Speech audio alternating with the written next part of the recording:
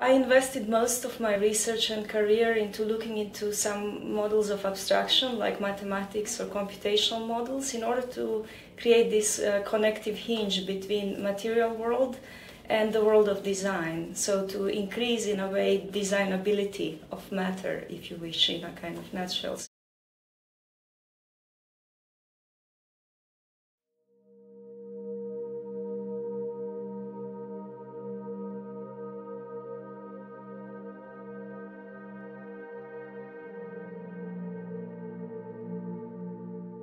And I think architecture, for instance, I always thought is traditionally this kind of synthesizing field or synthetic field. It has, if it has one superpower, let's say, it has this kind of power to synthesize multiple agencies together. So I just wanted to accelerate or amplify this ability of design. So that is maybe in a nutshell what I'm doing at a very global scale.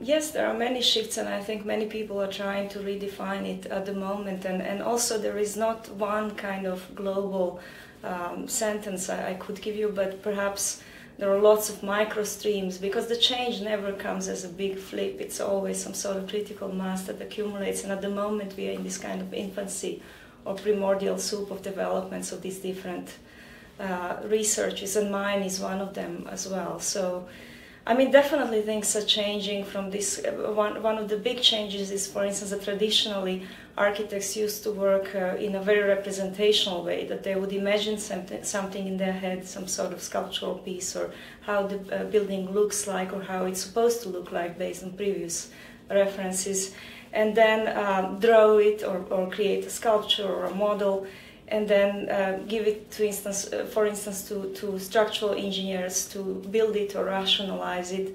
Now this is kind of turned upside down, because at the moment architects have ability to go in the middle of it, to sample data from material science, to sample data from structure, from the site, a particular geographical location, or particular winds or weather of a location where the building occurs. And within that kind of deeply informed field, sort of derive or generate design, also with the kind of participation of computational models. That is a new territory at the moment.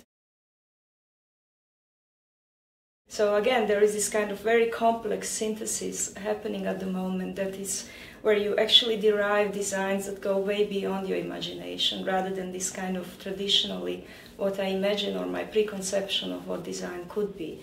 So especially at this point then we are questioning of what design or architecture could actually be. It's not a definite answer.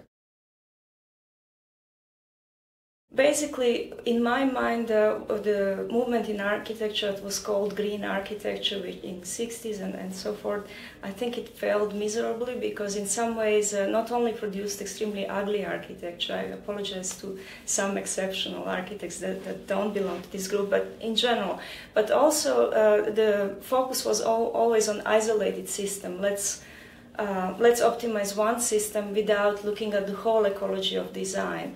That is now changing, in a sense that we have ability to kind of, as I was mentioning before, bind these systems together and develop multiple aspects of a design working together. So it's not just one super optimized facade, and yet that doesn't talk to a structure, for instance, or doesn't talk to production process. So you get lots of waste in other areas. And then also, if we talk about something, let's say building skins, for instance, I think that is also through the development of material science, through development of new manufacturing, fabrication methods, and development of this kind of computational synthesis that is giving us much more possibilities.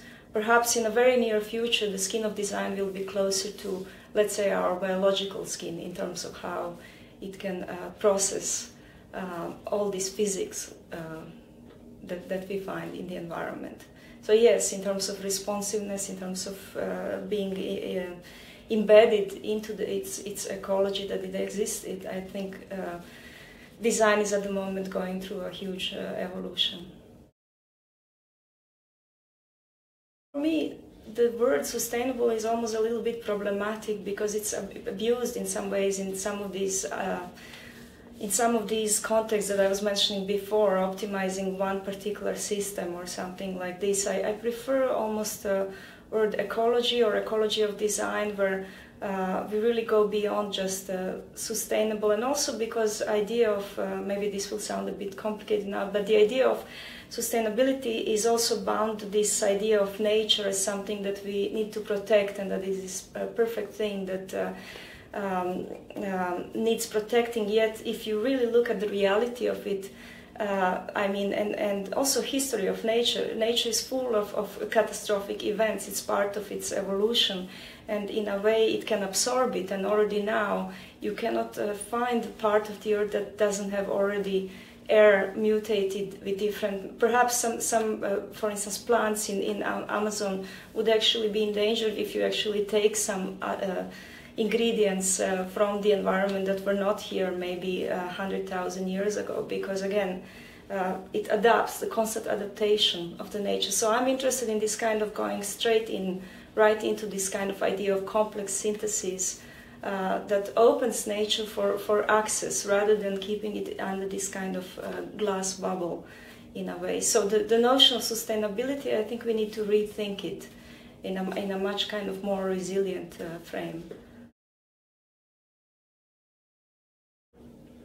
Time travel.